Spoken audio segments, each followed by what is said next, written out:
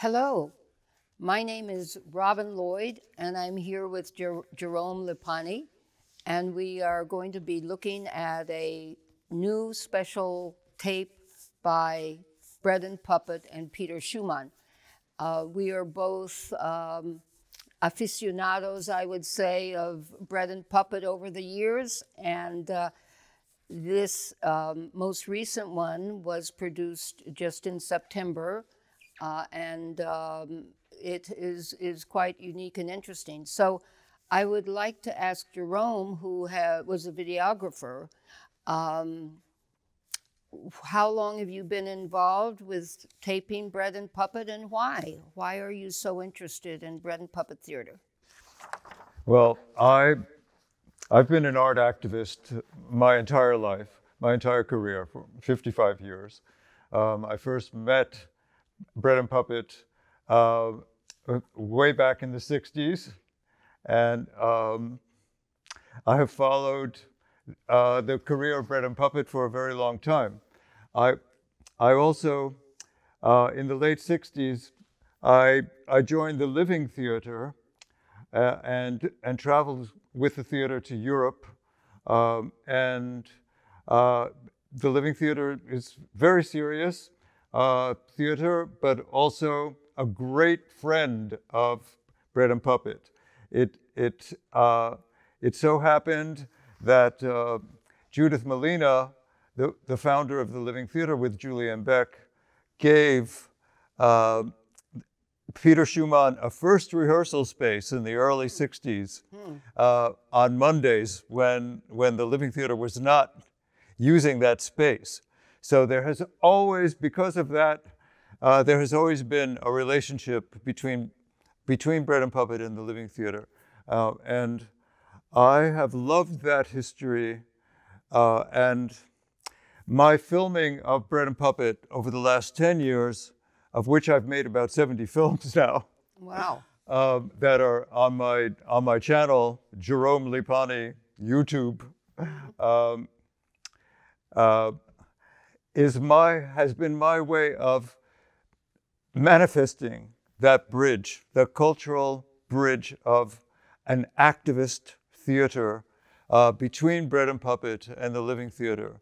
So I try to shoot the work of Bread and Puppet as if through the eyes of the Living Theater. And there are many points of relationship, actually, and we will see some of those as we move through our list of clips. I will be able to show you some of the directorial, some of Peter's direction that mirrors the work of the Living Theater. And that will come up. Yes, and I'll just say point. that viewers, if they want to see some of my documents of Bread and Puppet, it's at greenvalleymedia.org. And what I have done is been I filmed very sort of carefully documentary image of the pageants of the 90s. One of them was Convention of the Gods. These were such huge dramas that took place in the meadow up at Glover that I just felt were always astounding to choreograph. They were always astounding, and to see that ancient sand quarry amphitheater filled with 40,000 people at its height, by the late 90s. Amazing. Yes. Just amazing and wonderful. Yeah, the last one was 1998, was the last big pageant. I forget the name of that last one, but let's move on then. Had you filmed that one? Yeah. Oh. Yeah. Gates of Hell, that was the name of it. Gates of Hell was 1998. Quite dramatic. So we're going to start now with the first clip. We're going through different clips, and this introduces what this short 30-minute video document of the show Apocalypse Trauma So let's get started with that. And now, here in the presence of the papier-mâché representative of distressed humanity. Yes, now we should also notice that this image of distressed humanity has its fist raised in the air, a defiant fist. Revolution is necessary, is what Peter is saying. And that image, that huge papier-mâché image, gets moved later to a corner of the theater, and the people acknowledge it and come and give obeisance to it in a way. You know, something I really want to point out is the amazing atmosphere that this play takes place in, and this is called The Barn at Bread and Puppet. Well, it's not really called the barn. It's called the Dirt Floor Cathedral. Oh, okay. It's almost like a barn. Yes. But it has those images, those small, you know, it's not like a religious building, but it has an austerity of something sacred there, of really such amount of work and love and humanity going into all the figures that are on the wall there. So please take note of that ambiance. And I think we could look at the next image. We now present an apocalyptic The precision dance. And now, and I did my best to frame the images so that we could often see this fist raised in the foreground.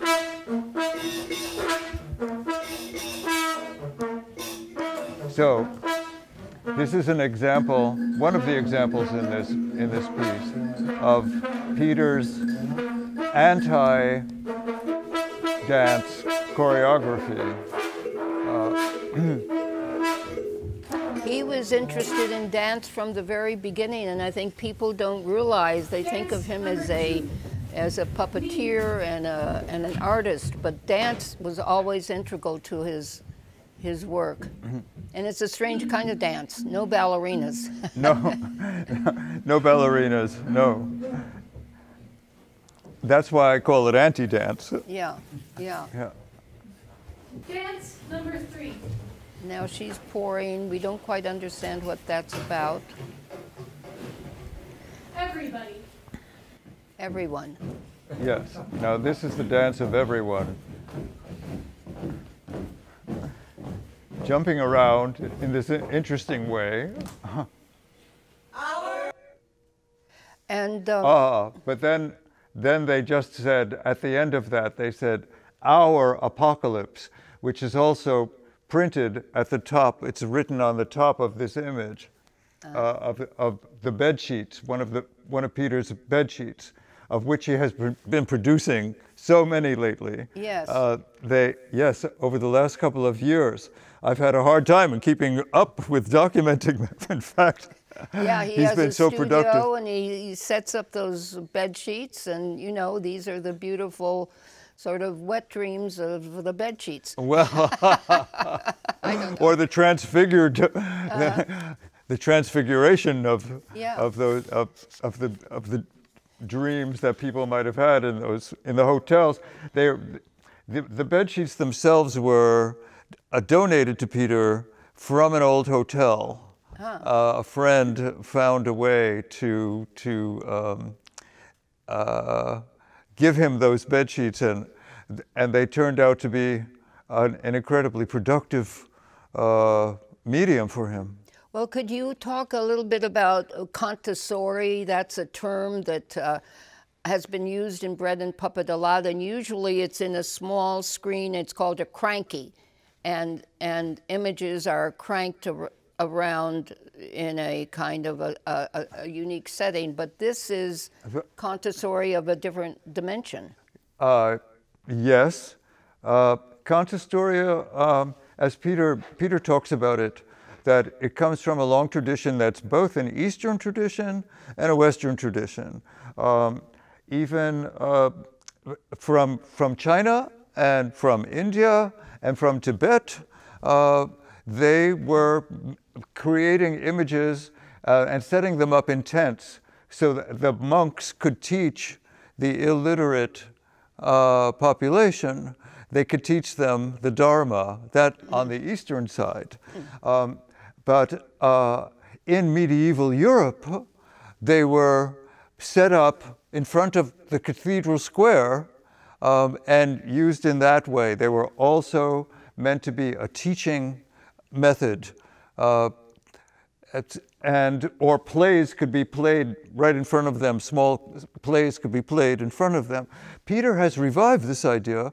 He even in the Germany of his youth, he witnessed those cantastoria being played in the cathedral square. And also when he went to Italy as a young man, when he was very impressed by the street theater, the street religious theater in Sicily, where they were also carrying huge puppets that were representative of the saints or of Christ and the Virgin, etc., you know, in religious processions. Mm-hmm. Yeah. So, but Peter's and Elke's spirituality became a much more imagistic translation of a defined hierarchical spirituality, because as people who have deeply socialistic, communistic integrity, they needed to express a spirituality that was without a particular object. Mm-hmm.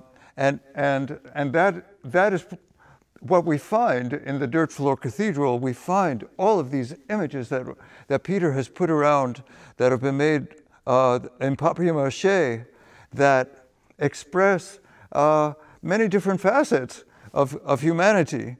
It's a kind of paganism, I think. And a kind of paganism, but also a kind of transcendentalism, in my eyes, yeah. For sure. Mm-hmm. And I think in many people's eyes, I think that's one of the reasons why we're so attracted to Bread and Puppet's work.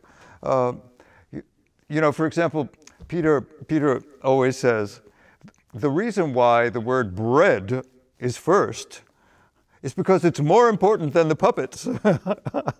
So that distribution of the bread after performances was something that Peter and Elke started in the Lower East Side in the early 60s, 1963.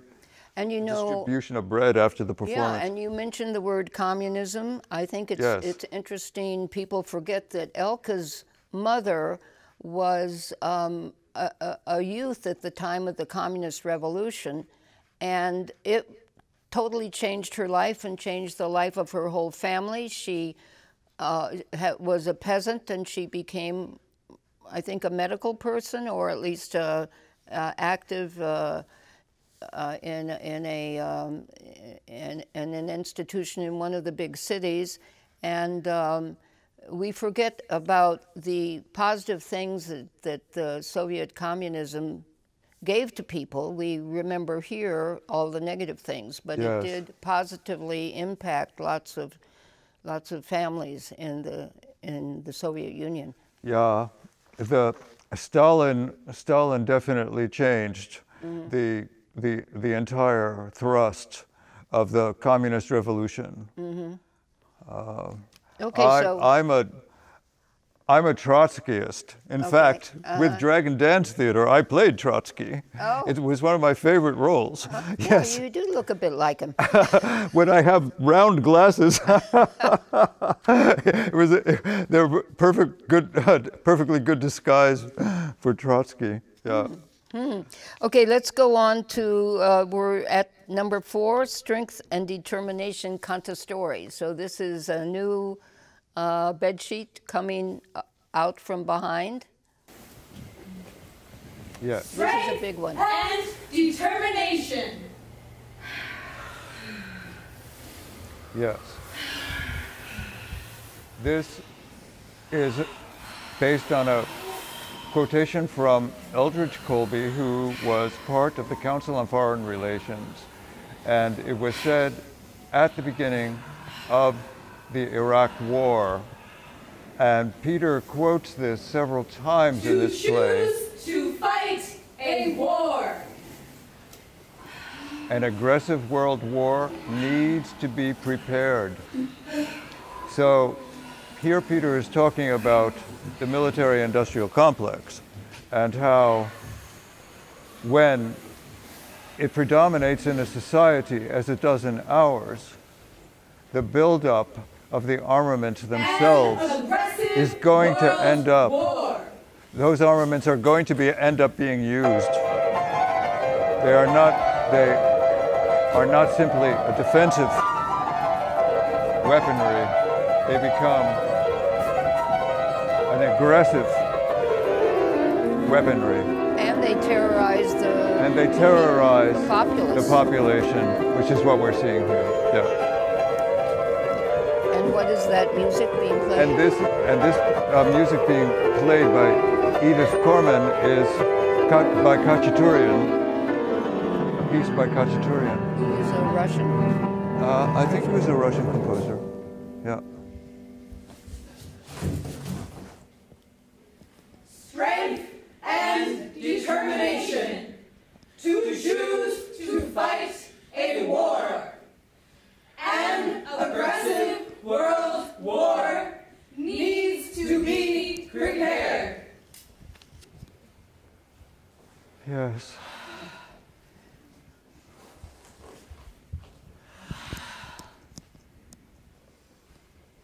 Now they're begging the audience to wake up in a way, I would say. Yes.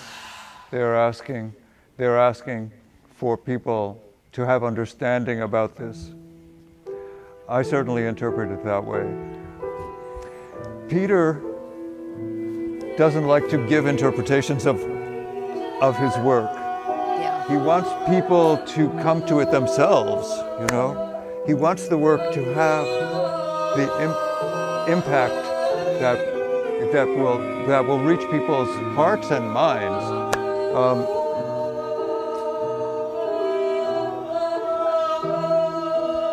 And here, the actors are, you know, expressing the horror of the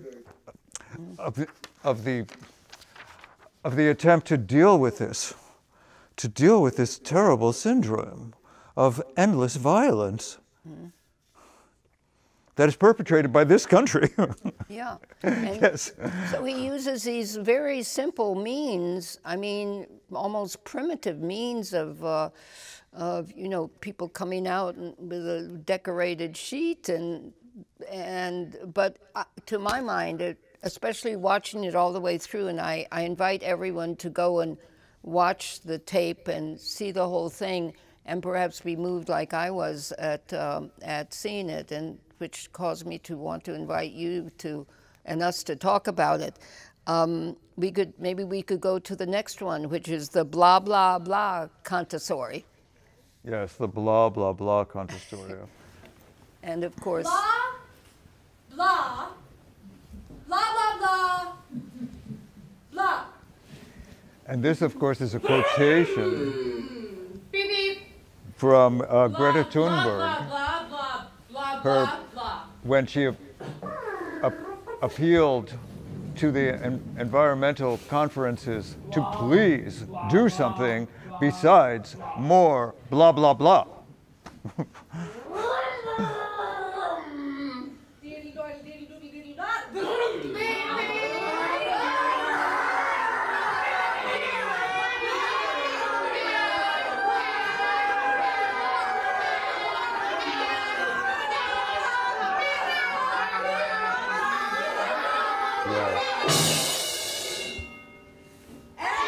So, Apocalyptic screaming tree.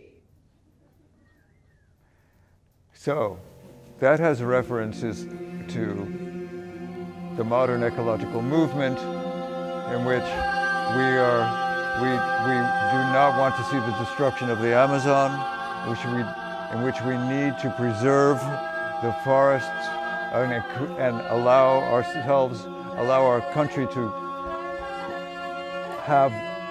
build old growth forests again. I love this segment with these three singers. Yes. Because the kind of singing is, I don't know, it's a kind of chanting. Yes. But the three voices they work together beautifully. Yes, and I'm not sure what language this is in, but it could be in a Palestinian or Lebanese language. It could be Arabic. Now, and here they are apparently making obeisance to this figure of distressed humanity. Now, what can that mean? They are not thinking of this necessarily as this image as a godlike image. I think the way I feel about it is that they are attempting to appeal to the courage, to an inner courage that distressed humanity has got to find. We have got to find that courage in ourselves now in order to be able to survive, for this planet to survive, for humanity to survive, for all of the animals in the world to survive.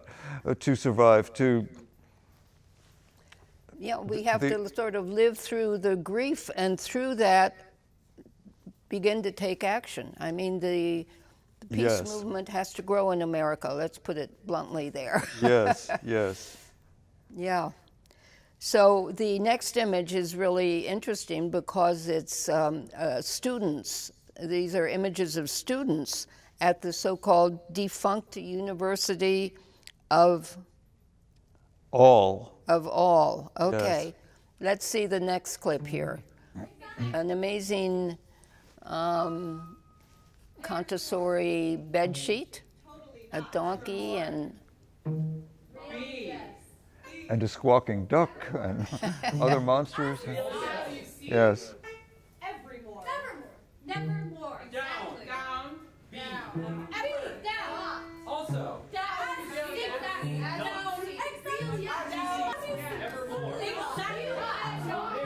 So they are repeating the essential words that we find there, including all. Peter has been very much into expressing in his paintings of the last few years, all, the all.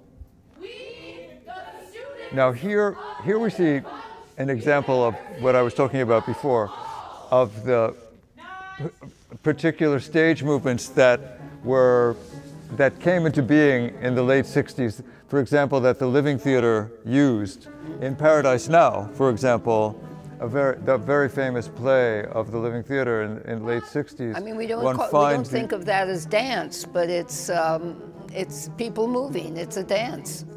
Yes, yes.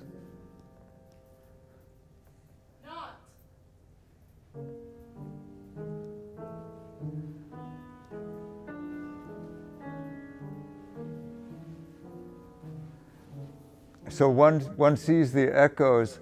This is one place where there's a bridging place for me between the Living Theater and the Bread and Puppet Theater.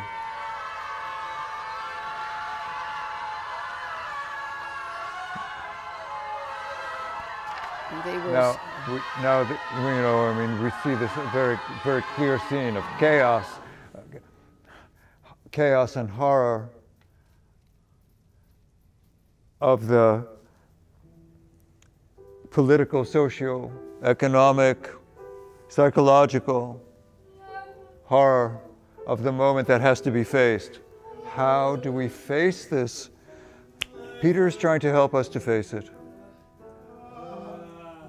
And the actors themselves are expressing their own agony that they experience in their own lives here.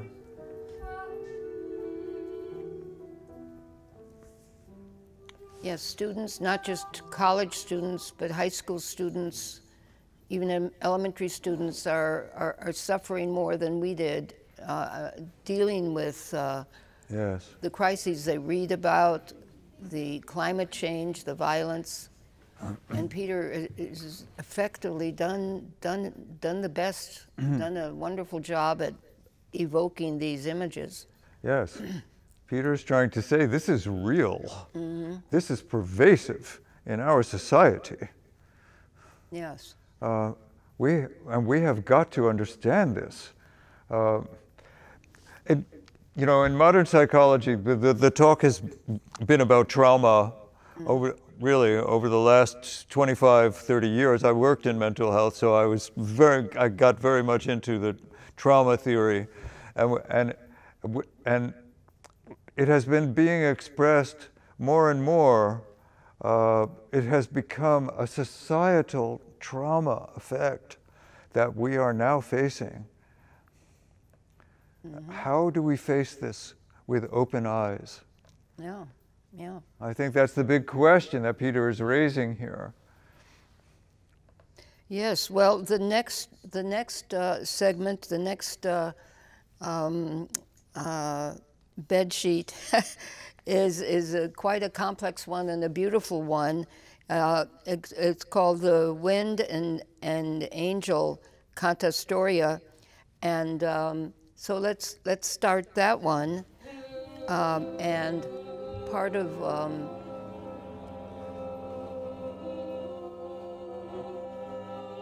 part of what I like about it is it brings up behind a wind figure. There he is, she is, he is. And I'm remembering again one of the pageants. It was called Convention of the Gods. And wind seems to be one of the gods that Peter evokes. And what do you think he means by wind? I mean, is this change, maybe? Yes, change, the wind of time, perhaps, yeah. Now here we begin to see a series of improvisations that happen 4 times in this series. Yeah, so each of the actors will do their own improv in relation to this angel figure. Now, and here we have an overt spirituality, right? You know, when it's angel number 1, and the angel cries out with a loud voice to not harm the earth or the sea or the trees. And I love the way that this cantastoria, that this huge bedsheet is being turned around. Yes, graphically, it's totally unique, and then the horns blowing and wind appears again. Yes.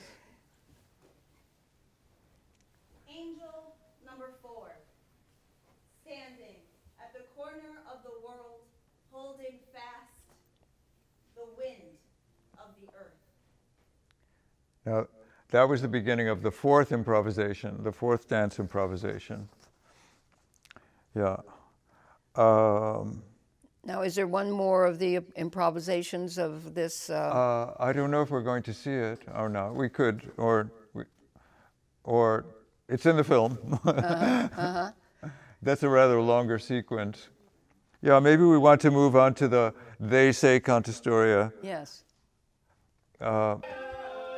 Where we have an actual quotation from the Bible that becomes a song. The light shines in the darkness, and the darkness comprehends it not. You'll see that coming up. And I hope that we'll be able to hear that song.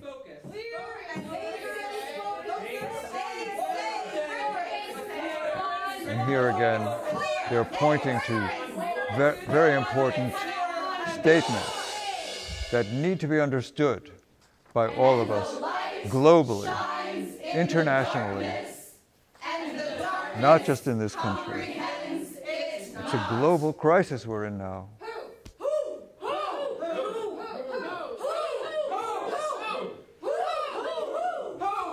Who is going to respond, right? And the darkness drowns the light, and the light comprehends it not.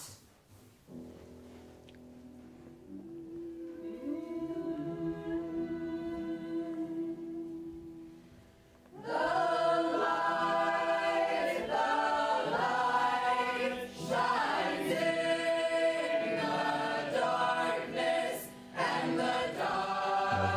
good view of the dirt floor cathedral.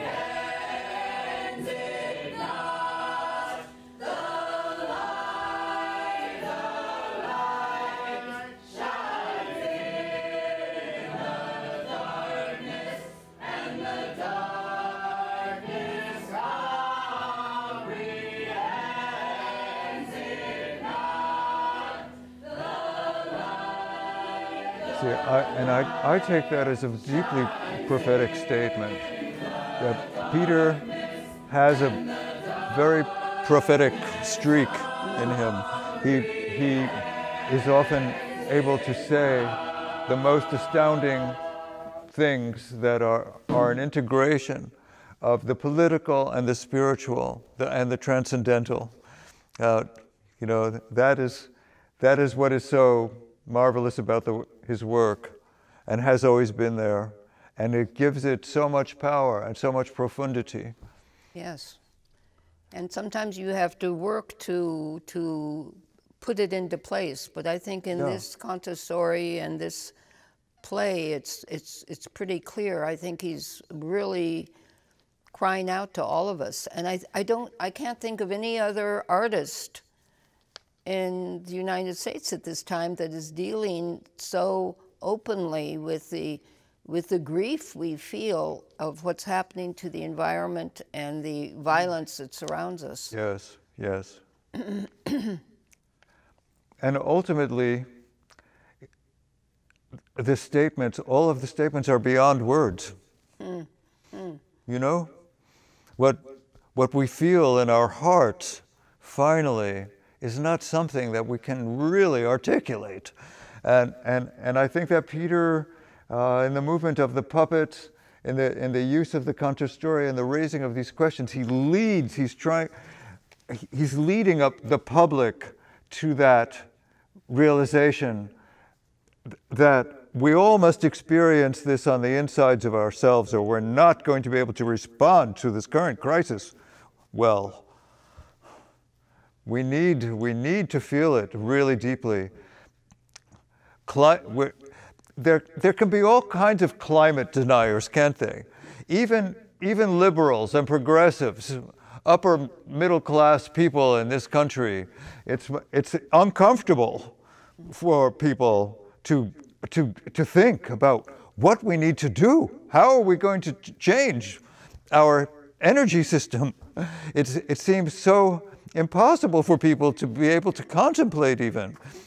Yes, you know, earlier in the summertime, Peter Schumann came to Burlington and did a short piece called Bread Not Bombs. And this was about the Ukraine. He is very disturbed, as I am, about the amount of military aid that is going to the Ukraine, which will lead to more deaths, although the people who are receiving it feel it will liberate them. And he is saying what Ukraine needs is bread, not bombs. And, yes. Yeah. So should we see the next one? This is really the culmination. And bread, not bombs, means mercy, doesn't it? It means mercy. It means compassion for other people.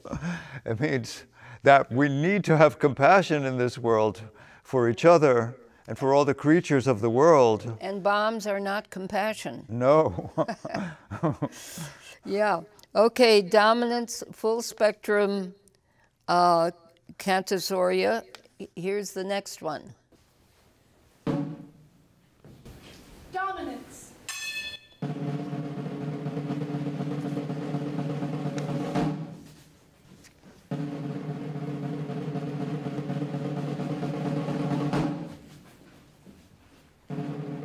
You see, there's this state of attempting to grasp onto something and then being repelled. Full spectrum. Yeah, and afraid. Yes.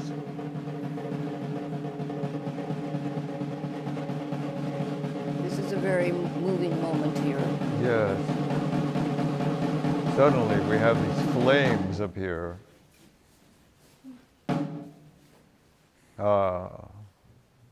The planet is on fire. And she says the word nuclear. Nuclear. And, Yes. Can we envision actually a nuclear exchange? Right.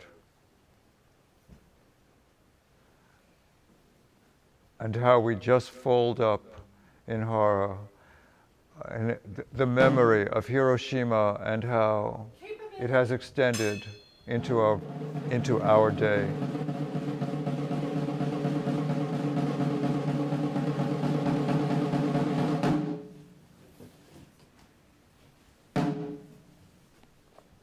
Rigorous.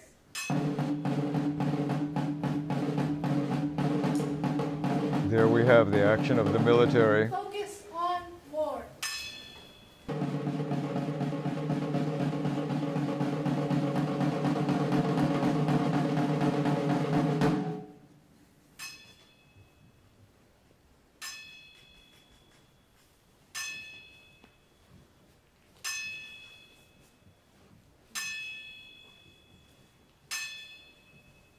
It's hard to know exactly what is meant here. We haven't figured out some parts of this.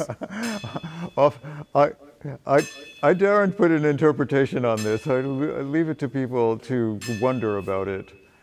I remember even when the theater at its height, in the late 90s, when I used to sit in the audience with 40,000 people, I would be hearing around me, what does that mean? What does that mean? What does that mean? Yes.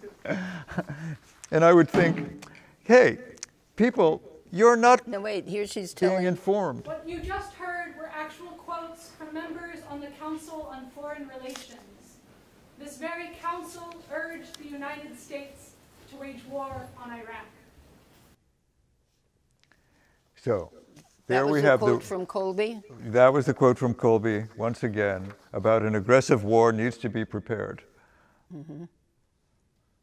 Yeah, and is being prepared. Yes. Mm-hmm. Yes, and right now this week, the Germans and the Americans are moving more tanks into Ukraine, Yes. and the British as well. And the idea that the more weapons you make and the more weapons you disseminate it's proven through history, they will get used.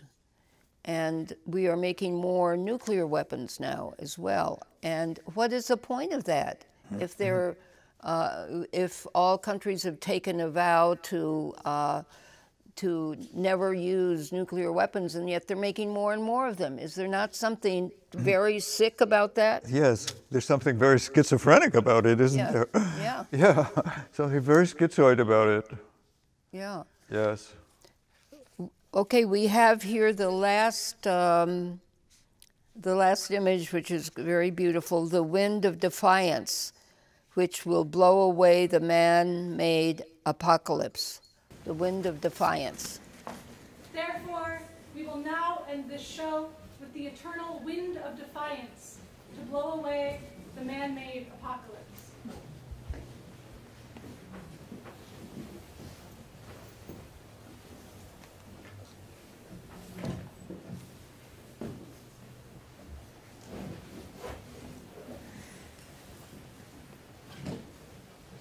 I'm so glad I was able to frame this image with the fist being raised.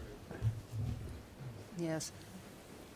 I mean, in the pageants and at the end of most of the big theater pieces, there is always it's an Earth Mother often with huge arms that reaches across the meadow, and people enter and join the embrace of the arms. And so this is a new version, a version crafted for exactly this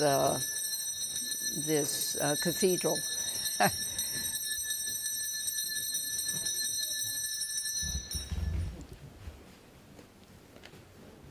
I love those little twigs, branches, also painted white. It just. Yes, Peter has often done that, painted the branches that he uses in the pieces. Yeah. In other words, that ultimately we have to work together. We have to come together. Yes. Yeah. the embrace, the opening up, yeah.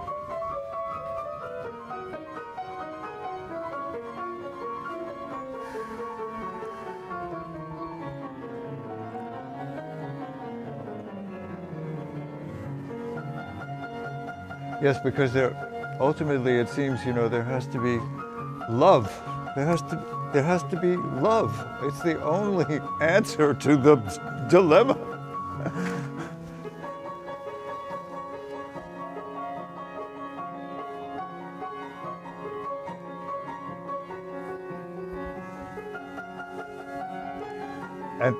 And love has to have a certain power.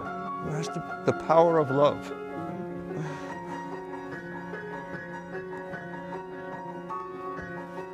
And of working together to make it spread, to communicate it. Yes, yes, yes. It certainly seems that that is the intention. That has been, that is here. Yes. Well, so that's the end of the Apocalypse Trauma theater piece that was performed in September of this year. And do you have comments about the whole thing now? About the piece itself, about the Apocalypse Trauma piece. Well, over the last few years, the circuses have been called the Apocalypse Defiance Circus, the Anti-Propaganda Circus. You can see these. You can see them on my website at Jerome Lipani YouTube. You can see those productions.